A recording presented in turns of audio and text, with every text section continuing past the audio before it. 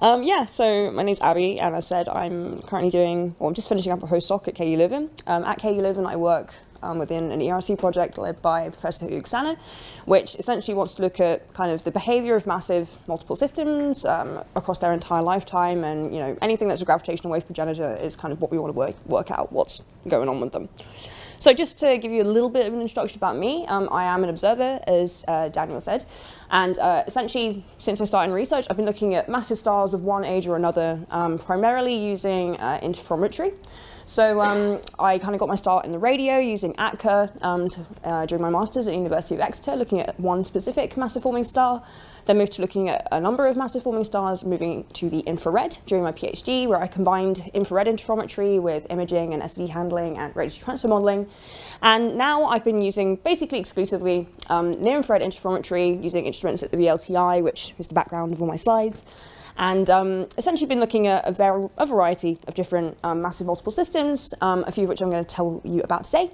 And in February, I'll be moving to ESO, Chile, where I will be an operations staff astronomer.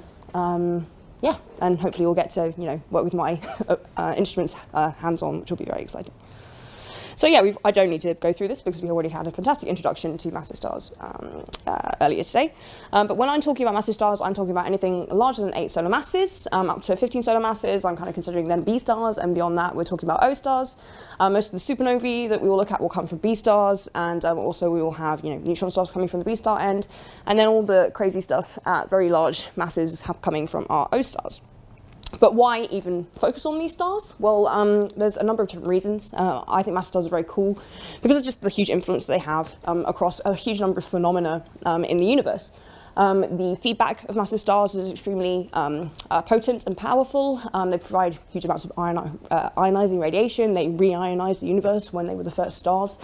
And their feedback within star-forming regions can help to trigger or, dissuade further star formation in the region, depending on exactly where they are within these kind of complex nebulae. The winds of massive stars, as we already have heard, are very important, and their influence can even be felt on galactic scales, with the topology of galactic superwinds being influenced by the winds of these massive stars. They're of course supernova progenitors, and also their end-of-life products, black holes and neutron stars, are very interesting. I mean, we had a very nice conference here in Melbourne a couple of weeks ago, I think, on everything gravitational waves, and all of those gravitational waves are coming from, or most of them are coming from, these end products that we have of massive forming stars. And also when it comes to kind of looking at systems like our own, where we have all these complex elements which are potentially involved in creating life, massive stars are the origins of a huge amount of them as well.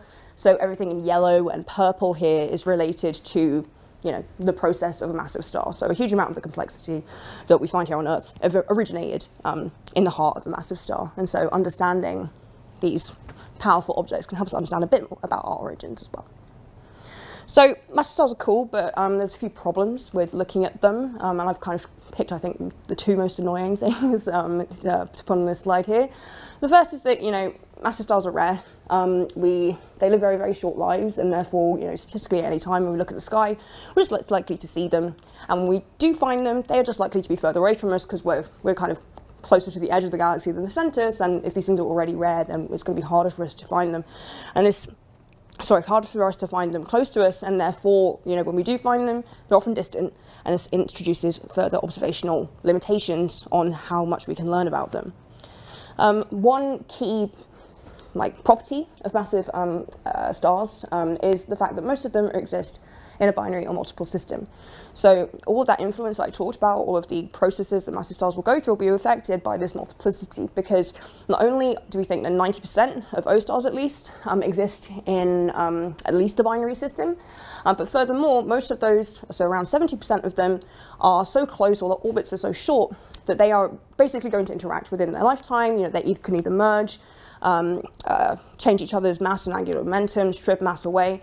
And so all of this is going to change the internal properties of these stars, and eventually their fates, and affect all of those things like gravitational waves, supernovae, and things that happen towards the end of these stars' lives. And I just want to emphasize as well that it's not all just about binaries. The further you go up in mass, the more common we think higher order systems like triples and quadruples become. And so obviously this introduces huge dynamical effects, much more complex than just a simple two-star system. And these also need to be taken into account if we want to properly understand the evolution of these stars. And yeah, multiplicity leads to very unique phenomena. Here's just one example pathway of this. So here we have, two OB stars, for example. One of them is going to be slightly more massive than the other. It's going to swell into a giant phase before its companion. And when it fills its Roche lobe, obviously material can be transferred to the other star. You can strip away the outer layers, leaving kind of like a helium-type star in the center. As mass is transferred, you can have angular momentum transport, and that can spin up or change the rotational speed of your companion. And you can really generate very, very complex objects through this exchange of mass and binaries. And of course, that, as I said, is going to affect their final fates and their properties. And of course, at the end of this, you can potentially get these gravitational waves, which we have heard a lot about in recent years. So here's a very simplified, very, very simplified, massive stellar kind of evolutionary path, or massive binary evolutionary path. We know that massive stars are forming out these huge star-forming regions. We see massive star-forming cores, and eventually they reach their main sequence. You have your massive stellar system, which can then interact and create a gravitational wave at the end, if it's depending on the type of interaction that happens. And so basically, I've been probing this kind of picture using different observations throughout my PhD and my current work. And I'm going to focus on, I've mostly focused on these kind of three parts of that picture so far. So looking at their formation during my PhD, looking at young massive stellar systems or multiple systems on the main sequence, and also looking at the aftermath of binary interaction. And I probe all of these systems using primarily infrared interferometry. And so yeah, I'm just going to give you a little bit of a taste of what I've been doing. And yeah, so just to introduce infrared interferometry quickly. Interferometry generally is just combining the signals from multiple telescopes as opposed to one in order to observe your source. The reason that we do this is because, you can reach much larger spatial resolutions through interferometry than you can with an individual telescope, because, there's technological limitations as to how big you can build a telescope. But if you put telescopes kind of hundreds of meters apart and then combine the signals, you're simulating a much larger telescope and reaching a much smaller spatial resolution. However, when you do this, we are no longer kind of looking in image space, but we're instead thinking in Fourier space. And so here, if we have a two-telescope interferometer with our telescopes A and B, they are separated by a baseline B, and this corresponds to a projected size scale that we're probing of the source in the sky. And essentially, instead of looking in image space, we're now thinking in Fourier space. So each of the kind of points in this UV space are related to the baseline and the wavelength of your observations. And so what we try and do in infrared interferometry is to fill this so-called UV plane and to sample more of our source and get kind of different spatial information from this kind of inverted Fourier plane, if you like. This means that we have different observables compared to standard imaging, for example. And I just want to introduce them quickly because I'll be showing a lot of plots of these in, so it's just easier if I kind of break it down at the beginning. But these are kind of the three kind of key observables, I would say. So the first observable we have is the visibility. This is related to kind of the amplitude of the fringes that we're observing. So when we combine our signals from our telescopes, we interfere them, we get this kind of interference pattern, and the fringes, or the amplitude of those fringes, is related to the visibility, and this essentially is telling us about the spatial extent of our system. If you have a completely unresolved source, your visibility will be 1. If you have a very over-resolved source, it will be closer to 0. And the shapes of these visibilities can tell you what you're looking at. So if you have a resolved source, like a disk around, a planet-forming disk, for example, then you can have this kind of clear drop-off in your visibility. And if you have a binary, well, perfectly equal brightness binary, you can look for this very pretty sinusoidal pattern as well. Another observable we have is closure phase. So in kind of radio interferometry or submillimeter interferometry, you're able to get direct phase information from your at each telescope. But because of the way that the atmosphere affects the signals that we're getting from our astronomical objects in the infrared, we can't retrieve this because what we call the coherence time, or how long that we can successfully retrieve the signal, is so short that it basically gets completely smeared out by the variations of the atmosphere when we're observing in the infrared. And so we have to do a kind of a bit of cheat and get what we call this closure phase. So we're kind of using the fact that we're observing at different positions and the fact that each of the beams of light from our source are kind of going through a slightly different part of the atmosphere to essentially retrieve an overall phase information for the source using this difference in position. So it's essentially just kind of using vector analysis. You know, you're going to get a certain signal from between telescopes 1 and 2, a certain signal between telescopes 2 and 3, and a certain signal between telescopes 3 and 1. And each of those has an associated aberration due to the atmosphere. And if you observe over this triangle of telescopes, then you can essentially cancel out these atmospheric contaminations, and you can get some information of the phase of your source. And the reason we want this is because these phases are very powerful in terms of telling us about the asymmetry of our sources. If you have a closure phase which is around 0, then you have a symmetric source. If you have something that is obviously deviating from 0, then you have something where you might have, you know, 2 stars of unequal brightness. You might have a disk that is slanted, or, you know. So basically, if it's asymmetric, you'll see interesting variations in your closure phase. Another phase that we can, that we can retrieve is the differential phase. So instead of kind of using a spatial cheat, if you like, to get some phase information, we're instead using the fact that you have kind of a wavelength band you're observing with spectrophotometers, and you're using different wavelength points as references in order to obtain some phase information. And so different shapes can tell you different things. A V shape tells you about an asymmetry, an S shape tells you about rotation, and a W shape can tell you about expansion of shells, for example. So these are kind of the 3 observables that will be popping up throughout the results that I show you. Okay, so let's go back to talking about, you know, the actual topic of science, which is, you know, massive stars, their formation, and their multiplicity.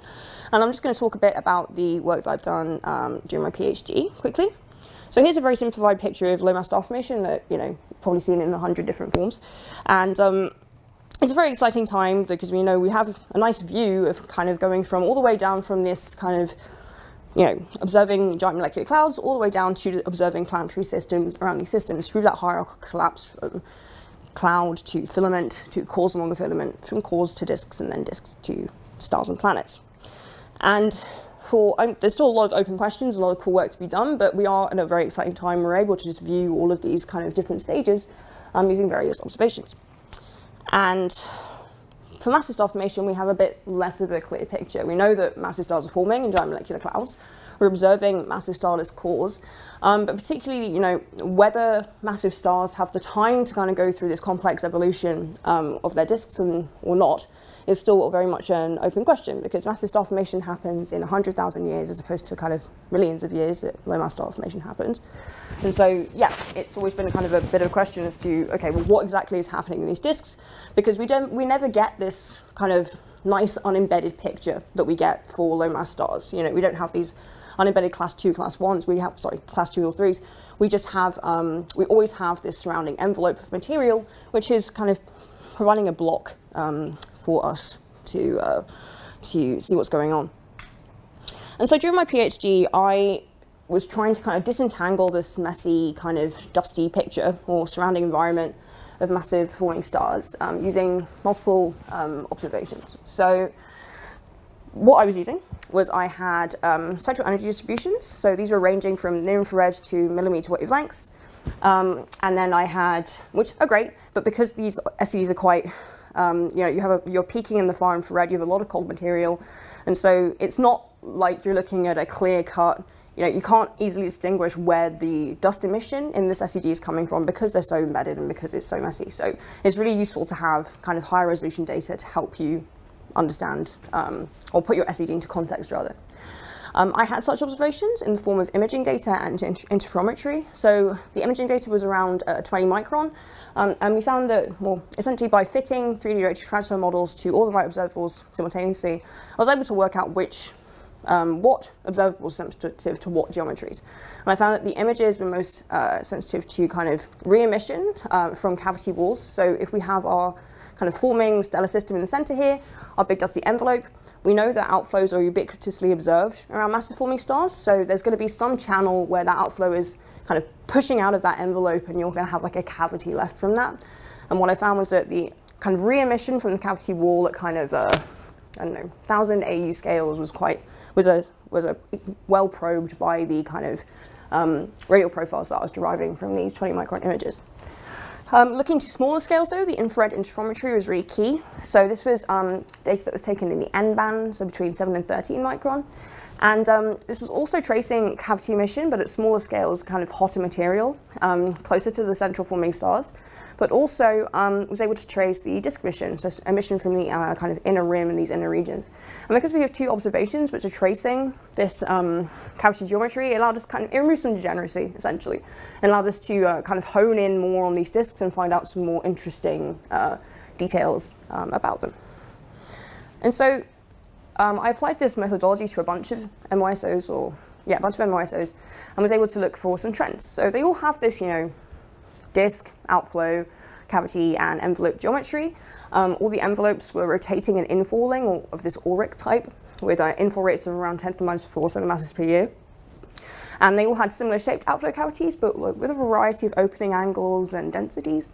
And we saw a bit more variation in the disks. So we had kind of a mix of flat and flared disks, but also one thing that kind of really piqued my interest was that I had to induce kind of substructures into the radius transfer images that I was using to fit my data in order to satisfy the N-band visibilities that I was looking at. And so there was two main kind of structures that I found. One is this kind of weird complex like gap-like structure, and here we have kind of like a receded inner rim. So it seems like the material between the sublimation radius, which is smaller than this inner radius, and that dust inner radius has been disturbed, and something is removing it. And that was kind of interesting. I also tried to put these kind of characteristics that I found through the fitting process into an evolutionary kind of classification, just a very kind of basic one. The way that I used this was there was a very nice spectral study of around 200 MYSOs done by Heather Cooper, who was at the University of Leeds, and she categorized all of these forming massive stars into different types based on the presence of certain spectral lines. So the idea is you're going from young to old, and at the beginning you have strong H2 emission from shocks from the ongoing outflow activity, but you're not kind of hot enough, your central protostar isn't hot enough to be exciting bracket gamma and other interesting molecules. As you go to older types, you have a decrease in outflow activity but an increase in temperature. And eventually for the last type, type 3, you have even the beginning of, you begin to see fluorescent iron 2, which is associated with UV excess, which means you're getting towards the end of the formation process and getting towards the main sequence.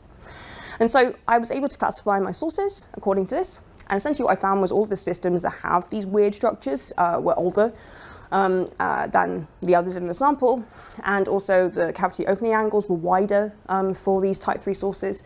And by comparing with work by Stella Offner, who I think was here a couple of weeks ago, I basically was able to kind of attribute ages to the sources as well by comparing to her model grid of massive young stellar objects, and found that they're all around 10 to the 4 years, these type 3, which makes sense if we think that massive star formation is happening in 100,000 years. And so currently now I wanted to kind of unambiguously confirm these substructures, and that's one thing that I'm pursuing, and I have data incoming. I want to do image reconstruction to kind of really look at these inner regions in more detail, and I'm planning to use the instrument Matisse to do that. So I should have data coming in by the end of January. And yeah, the idea is to not only probe, unambiguously find these geometries, but also to get some some chemical information, because we have very nice multi-wavelength observations that we get with Matisse, but also we can probe some interesting spectral lines as well, which can tell us a bit about the gas in these objects as well, and their wind activity and various other things. And one of the reasons I'm here with Daniel is because I want to try and put this all into an evolutionary context. So that's why I need to do some hydro modeling. So for these weird substructures, what could be causing it? I mean, there's been a lot of discussion in the low mass star community about transition disks and whether this is related to photo evaporation. So that could be one avenue, particularly as these things are very energetic. One thing that could be another potential cause of them is potentially instability. Maybe these things are just falling apart rather than cohesive disk structures, and one way to look at that is to use ALMA data, which is something I'm also pursuing. But another thing which ties to the work that I currently do is multiplicity, because if you have multiple stars in your system, the dynamical effects of those protostars on your surrounding material can induce structures. And so I obviously I don't need to advertise Daniel's work to you, but I mean, it's just, this is what's kind of piqued my interest in trying to look into these dynamics, is that I want to see how the interplay between these massive forming stars and the material, how it compares to kind of the lower mass work that's already been done for Herbigs and things. Look at how these fragments, if you have fragmentation in disks, how these fragments behave and whether they can become multiple systems. And also, how different scales of this kind of interaction between circumstellar material and multiplicity feeds in. Because, for low mass cases, again, we see that, the presence of distance companions can cause can affect the accretion process, can affect the movement of mass within your, onto your circumstellar disks, and therefore accretion and various other processes. So, yes, that's kind of what I am attempting to do in the next year or so. And when we're thinking about kind of the origin of potential companions and how multiplicity feeds into this massive star formation process, there's also kind of the scales that we can think about in terms of fragmentation.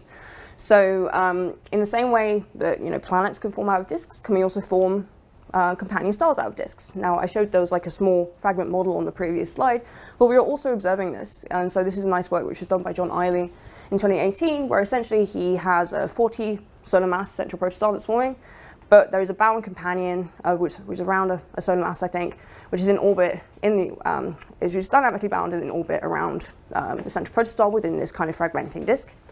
But also, this is happening at larger scales as well. So here we have two individually collapsing cores, which should form their own disks separately, but they're still sharing this web of material, and so it's likely that these two will become bound as well. And so, it's core versus disk fragmentation, and this is all kind of, is a mix of these kinds of fragmentation contributing to kind of higher order systems potentially, or what dictates which fragmentation is happening, I think is something that will be fun to investigate. So that's what I want to say about massive star formation, and now I want to move on to kind of the massive multiple systems that I've been looking at on the main sequence and beyond. So I just want to highlight some work that my PhD student has been doing recently. This is work by Emma Bourdier. She's been looking at the very young star forming region. It's M17, it's only a mega year old. And I like kind of the results of this just because it emphasizes that, multiplicity has to be being set at the star formation process, because this is a 1 mega year old cluster, and all of the stars that she's looked at, O stars that she's looked at in this star forming region are multiples. Half of them are binaries, half of them are triples. So something has to be happening very quickly, very early on, in order to provide the kind of multiplicity statistics that we're seeing for O stars who are a few mega years old. And so you can see her result here in red, and this is also just comparing to other surveys that have been done of massive stars, including work by the Gravity Collaboration in Orion up here, and also kind of a survey of 200 O stars that was done by my boss back in 2014 here. So yeah, this multiplicity is happening, and it's happening early, is the kind of crux of this.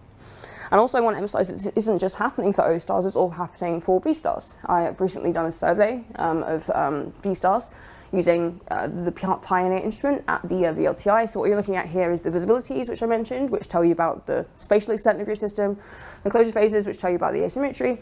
And so here you can see that these observables are best fit by a hierarchical triple system. So here we have our inner binary, here's our tertiary companion out here. And I'm finding a lot of these triple systems for these B stars, but also a lot of binaries as well. And I'm able to I've been looking about 50 systems, and so we're seeing a change in multiplicity fraction for field and cluster, as would be expected. And you can see the companion fraction here as well is quite high. It's not just binaries, there's higher order systems here which are affecting things. And so, yeah, now I'd like to kind of finish off by kind of advertising kind of like some of the weirder systems that we've been looking at Leuven. And trying to kind of emphasize how the effects of this multiplicity can really change the lives of these systems, and eventually the fates that will lead to these kind of gravitational waves and other fun things. So the first project I want to talk about is, well, the first source I'd like to talk about is HR6819, And this system got a lot of attention in 2020 because, oh, sorry, I'm not sure what happened here, but it got a lot of attention in 2020 because it was claimed to be a triple system containing the nearest black hole to Earth. So a group, Thomas Arrhenius and collaborators at ESO, they had multi-epoch spectroscopic data for the system. And basically what they found was that they could see the system had been known for a while to contain a BE star. So that's a B star which has got strong emission lines due to rapid rotation. And they monitored this system over, let me think, I can't remember how many years it was, but I think it was around a decade. And essentially what they found was that by looking at certain spectral lines associated with the BE star and looking at other lines associated with the B star, they detected that, okay, well, we don't think the BE star is moving in any significant amount over this 10-year period. We think the B star is orbiting something that we can't see.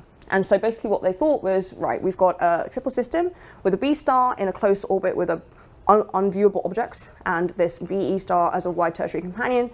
And they basically claimed that this unseen companion had to be four solar masses and therefore had to be a black hole. And however, from the spectral data alone, there was some contest of this result. People were like, well, it doesn't necessarily have to be a black hole. It could also be, you know, the result of a binary interaction. And so I collaborated with Julia Bonage-Steiner. Essentially what she said was that instead of it being a black hole, it's actually just the product of this kind of interaction that you can see illustrated here. So here we have a main sequence binary with two BE stars. The larger BE star is going to go through Rho-Soap overflow and feed material onto its companion. That mass donor is then going to be stripped, and so it's not going to look quite like a normal BE star anymore. And it's going to have spun up this BE star to the point where it's got these like emission lines associated with that rapid rotation, and therefore could be called a BE star. And you know, eventually this can go through some further evolution, but essentially what Julie was saying is like, well, you know, if you look at different spectral lines in this spectra, you don't actually need a black hole. You can just see that it's the B and the BE star in this 40-day binary. And so essentially there were these two theories put forward, but with the existing spectral data, nothing, like, you know, there wasn't a definitive like winner between the two theories. And so this is why we went to spectrointerferometry with gravity to try and kind of disentangle what happened with this binary system. And so here again, the observables I mentioned, we have the visibility, amplitude, spatial extent, and our phases, which tell us about the asymmetry. And this was kind of like the first simple model that we tried to kind of look at the system. So from a simple model, we have two components. We have 2 point sources relating to 2 stars. And in one of the stars, the brightest star in the system, the primary, we have this bracket gamma line, or this Lorentzian line profile attributed to this star. And you can see that in the normalized flux here. And this kind of provided a okay-ish fit to the data. You know, it seems like the separation is reasonable. It seems like, you know, there are 2 stars in the system at kind of this milli-arc-second scale. However, you'll notice that in the differential phases and in these fluxes, you know, we're not perfectly recreating these features. And in particular, we can see this double peak profile in the bracket gamma line here, which is indicative of, you know, rotation. And so, you know, if you've got something rotating, then maybe you have a disk. And so we decided to try and hone in on this model. It was because we were dealing like basically at the maximum capabilities of the VLTI resolution and really like the highest, like it was because these stars are already like, you know, only order of a milli-arc-second apart, and that's kind of like the limiting what do you call it, power of gravity. We had to kind of break it down and make it simpler in order to reproduce the observables we were seeing. So in order to help us minimize on the final model, we first broke down a disk into kind of like a toy model. And so we have like a neutral component, a redshifted component, a blue shifted component, and then another neutral component for the other star. And so we were able to get a better fit with this. You can already see that the bracket gamma feature is much better improved, and also the fit to differential phases is improved. And we used that as basically a first guess for a disk fit. And we were able to converge on disk fit, as like you can see here.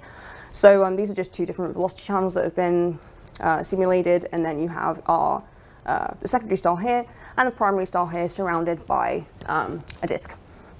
And you can see here that now the observables are much better fit. In particular, the kind of strange features in the differential phases are much better, and this double peak feature is being much better reproduced as well. And so essentially what that told us was that that binary system was formed of two stars over only a few millisecond separation, and also the fluxes in gravity were telling us that it's likely that there is a disk here. And so essentially that implied that we had a BE star and a B star in a short orbit. We also did a quick check around to see if we could find a wide companion, as the original authors had claimed, and we couldn't find one. And so essentially what that kind of said was that this can't be a triple system. But we know that we need to have the two bright stars in a short orbit, and that there is no wide tertiary companion that could be the BE star. And so basically there's no need to have a black hole in this system. And so that was published, I think, in March this year. And so the last weird system I'd like to tell you about is now kind of thinking more towards kind of higher order systems and the kind of results of what they will be doing. I am going to submit this week, so hopefully, well, it probably won't be out in 2022, but I can cling to hope. But essentially, I really like the system because it just seems to be a really nice example of kind of the crazy evolutionary changes that can happen because of binaries and their interactions. So the system that I've been looking at is HG148937. This has been known to be one of the very few magnetic O stars that exists. So, I think, we don't expect massive stars to have a lot of magnetic fields because, they are mostly radiative. They don't have these kind of large convective surface regions which can, sustain the dynamo and keep these magnetic fields going for a long time. We expect, if any magnetic fields to exist, for them to kind of disappear very quickly. And yet, 7% of massive stars do have magnetic fields, and we're not exactly sure where they're coming from. And HG148937 is one of these weird systems. It was detected to have a kind of 300 Gauss magnetic field back in 2012. And one thing that makes it unique, even amongst kind of magnetic O-type stars, is it has this beautiful nebulae surrounding it. So you have a lot of complex features going on in here, which are all nicely categorized by Laurent Mehy in 2017. We have a nice bipolar structure. There's some weird helical stuff going on in the center as well. And it seems that something very interesting has happened here for the system. Oops. And so again, I've been looking at the system with spectral interferometry. So this is data taken with gravity at the VLTI. And so we have our fluxes, these phases again, and our visibilities. And I was able to look at the system with gravity over a couple of years, but also to include longer scale interferometric modeling from another instrument called Pioneer at the VLTI as well. And so you'll notice here we have, again, this kind of bracket gamma signature. And I was able to attribute that to, again, only one star in the system. And that's interesting because, if basically what I find is that the bracket, you can only satisfy these observables if this bracket gamma line is coming from one star only, and it has to be the brightest star in the system. I trialed having two, contributions from each star. I trialed having it only in the secondary rather than in the primary. But if you want to fit the data, you have to have only bracket gamma coming from one star in the system. And that's strange because bracket gamma can be indicative of magnetically confined wind. And so if you're only seeing that associated with one star, does that imply that only one star in your binary system is magnetic? Well, it sort of does. So in order to learn more about the system, I combined this kind of data, the interferometric data, with spectral data that was already been used to study the system. And so each time you observe with interferometry, you're getting the separations of your stars. And so after observing for over a 9-year period, you have quite a bit of spatial information about where the stars in your binaries are. And combining them with radial velocity measurements from spectroscopy, we're able to converge quite nicely on an orbit. The orbit has to be quite long. It's around 25 years. And it's eccentric, nearly an eccentricity of 0.8, with a total mass of around 56 solar masses. So these are really two big O stars in this eccentric binary system. And to learn a bit more about the stars in the system as well, we did atmospheric modeling. So we used the archival spectral data, we revisited it, now having a good handle on the orbit from the interferometric plus spectral data fit. And we were able to get some properties for the two stars in the system. And what's interesting is that one is slightly more luminous and one is a different temperature to its companion. And so if we just plot these on the HR diagram, and you have these, the lines here, the dashed lines here, sorry, are different isochrones with red for the secondary and grey for the primary. It seems that these two stars, well, the primary star looks younger than its secondary companion. And that's very strange because this system is not in a region that's crowded. There's no other O stars near it. So the idea that it could have just captured this younger star is very unlikely. Sorry, well, one of the stars could have been captured is unlikely. And so, you know, what could have changed the physical properties of this star to make it look different from its companion, which it most likely formed with? Well, we decided to have a look about this, and we decided to see whether a stellar merger essentially could explain not only the generation of the magnetic star, but also the rejuvenation that we're seeing as well.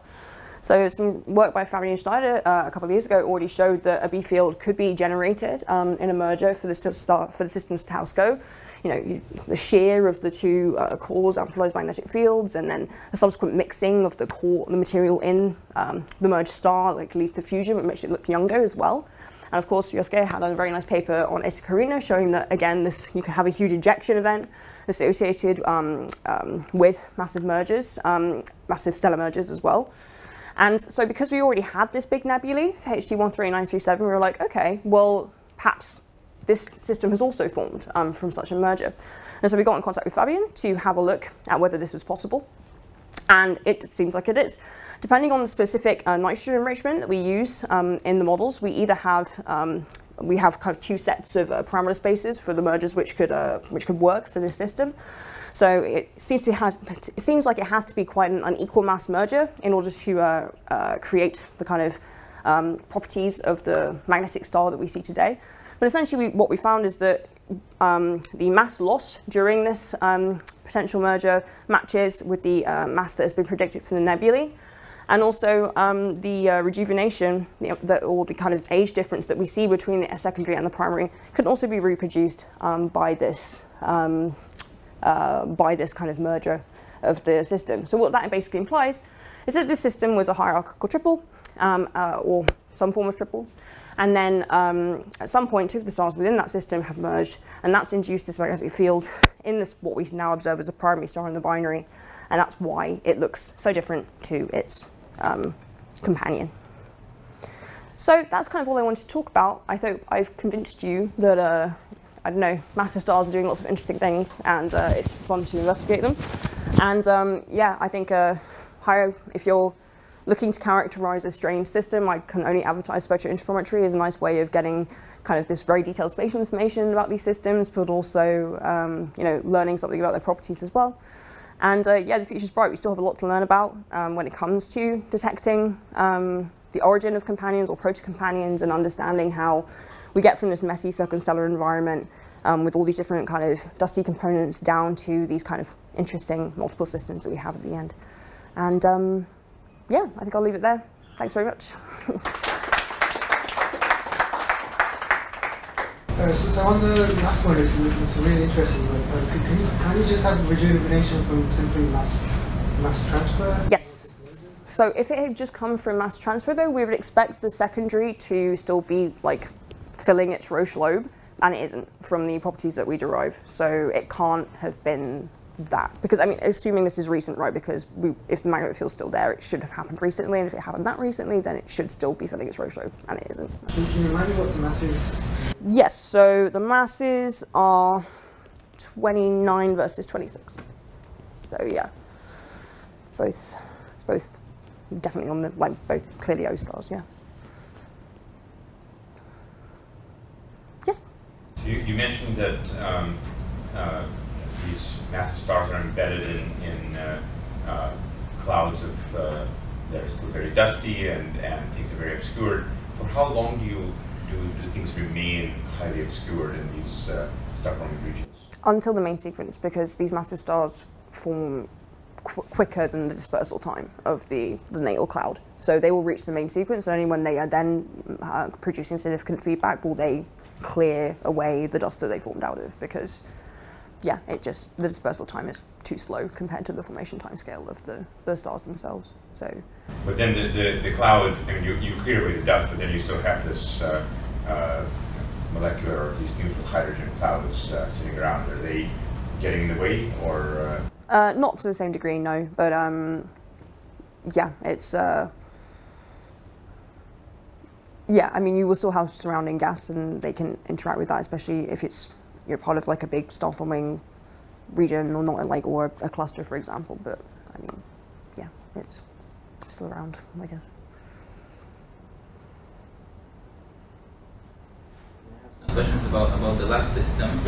So if this was really indeed like a merger, is there any way to constrain it from some spin down or whatever? How long ago that merger occurred? Well, so we did a kind of a back of the envelope calculation. So did I have? Okay. Yeah. So there is some. So doing like a very simple kind of, we know the extent of this bipolar nebulae, and also there is archival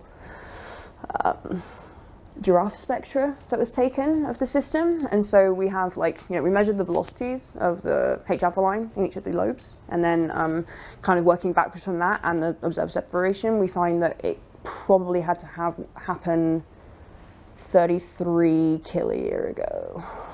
So recent, yes.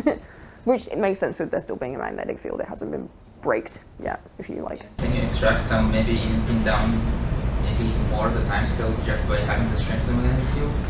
But it's like 100, 300 Gauss, right? Yeah, I hadn't thought of that actually, but potentially it's not something we tried to do.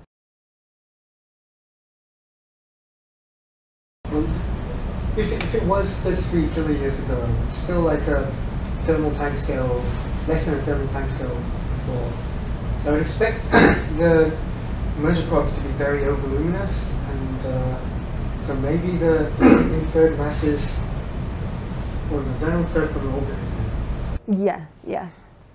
So the combined, so we get the total mass from the orbit, which is around 56 solar masses. And then when we did our atmospheric analysis with CMF-Gen, which is how we got the properties of the individual stars, we were iterating over the semi-amplitudes of the lines, and so then we derived the individual masses using that total mass and the CMF-Gen fitting. It's not an eclipsing system. Sorry? It's not an eclipsing system. No. So expect the overluminous star to be like sort of messing up, might mess up the analysis a bit because it's not a regular star. So, yeah, I mean, it's so how much more luminous would you expect it to be? Well, it depends on what the merger components were. So, yeah, if the mass ratio is quite extreme, then it might not be too much. Yeah, so for the potential merging components, so basically, when we were looking at doing the atmospheric analysis of the two stars, we were able to determine the enrichment of the secondary because it's not contaminated by these magnetic lines, but we couldn't do it for the primary. So we basically considered both cases in the analysis. That's why we have these two different spheres of potential merger models. So this is no nitrogen enhancement considered for the secondary, and this is including it. And so in the case where we are considering the nitrogen enrichment, it has to be a very, very unequal merger, like, a few solar masses onto an O star. But then, is there any constraint on the relative inclination of the inner binary and the tertiary coming from like the nebula, like assuming it's launched more or less perpendicularly to the plane of the inner binary? That is a good question. So this is the current orbital inclination that we have. And then comparing that to the orientation of the nebulae, yeah, they are quite misaligned. So potentially it's quite a chaotic exchange could have happened, maybe. So the binary is sort of quite edge on. Wait. Yes. Let me just get the number back. Yeah, like 84 degrees inclination for the orbit.